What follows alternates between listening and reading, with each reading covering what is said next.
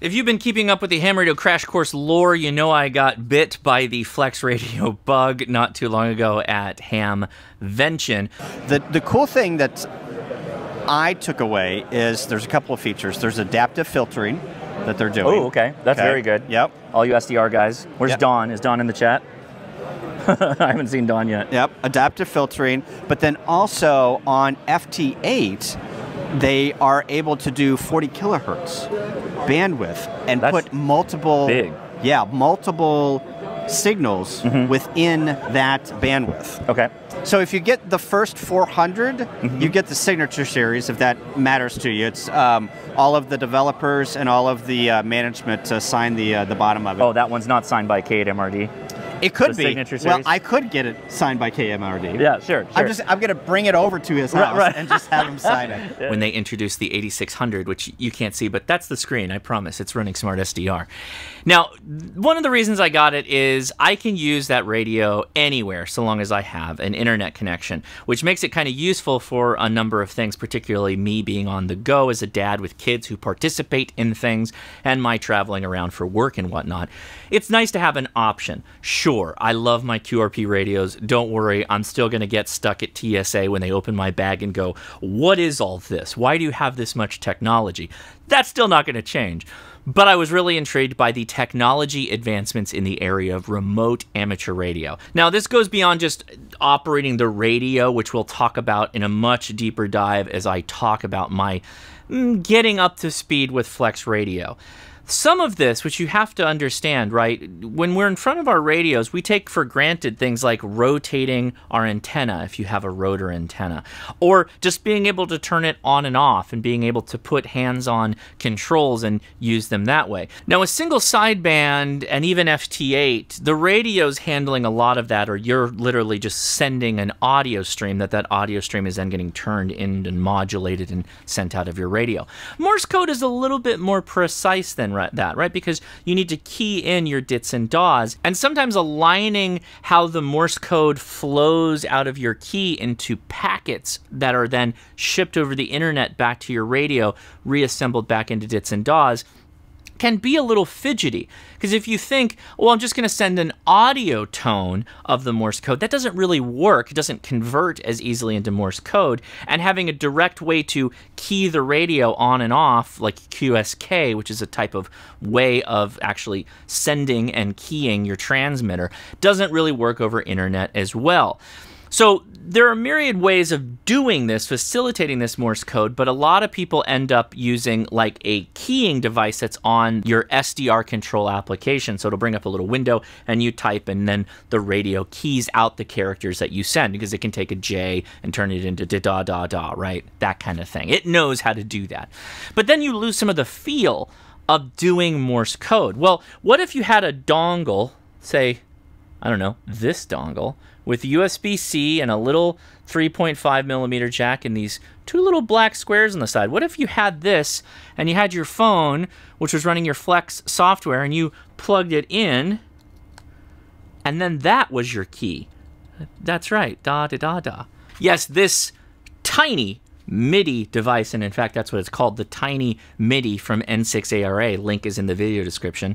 This will allow you to do Morse code on applications like Smart SDR or SDR Control for you ICOM users anywhere in the world, so long as you have an internet connection and have made that connective tissue back to your home radio. I have hunted people doing parks on the air and summits on the air with this from my phone back to the Flex now, and also the SDR control on the 7610, and it works amazingly. Let's go over to the desktop. I'll show you how this all goes down, and let's have a little fun. When you have something like SDR control or Smart SDR running, you just simply, after the initial setup, plug it in, wait for the light to turn on, little red light there, and then you should be able to key.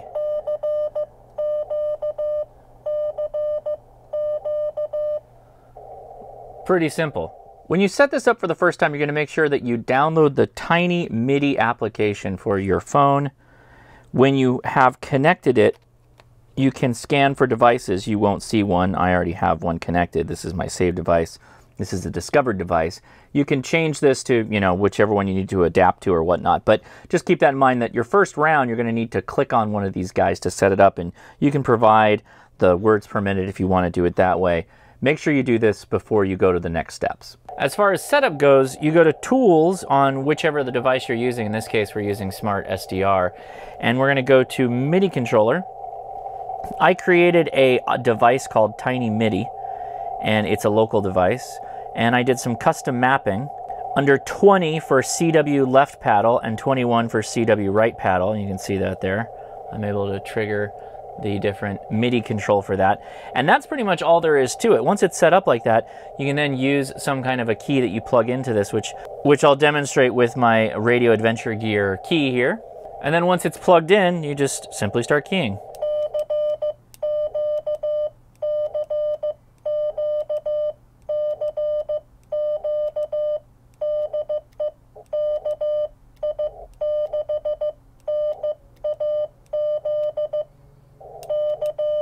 But which is really fun is, even though you may not have a FlexRadio or an ICOM radio that can use the appropriate software, you can use practice apps like Morse It.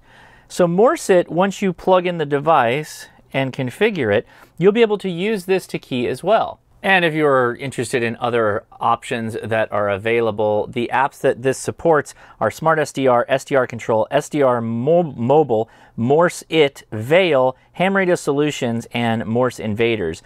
Now note, there is a switch in the back. This supports two different types of keying devices, if you will, a MIDI mode and a keyboard mode. And as this reminder says, whenever you switch modes and you want to use a different type of control, so keyboard control for Ham Radio Solutions or Morse Invaders, you'll have to switch it to keyboard, and then you'll have to unpair the device from your phone before you switch it back for whatever mode of operation you were using beforehand. So keep that in mind. If you're planning on doing Morse It and Smart SDR and whatnot, you might as well just leave it there most of the time. And if you end up purchasing the TinyMidi, Aura has a series of manual setup options for whichever software you're running. In this case, I'm getting mine set up to send Morse It, Morse code, with the training app that you can send as text messages. And this too is simple enough. Under settings, go past audio to global, hardware interface, and we want to connect a Bluetooth MIDI device. So let's plug that in.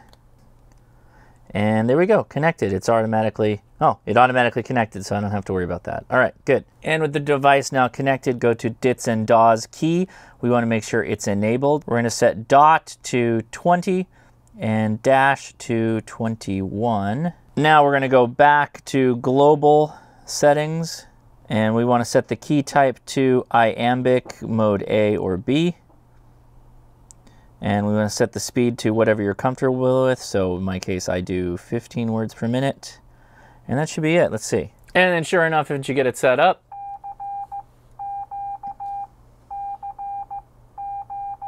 what's kind of fun about this is you can record messages over Morse code. So if you go to the hamburger menu and hit record, YL, or your best ham radio friend.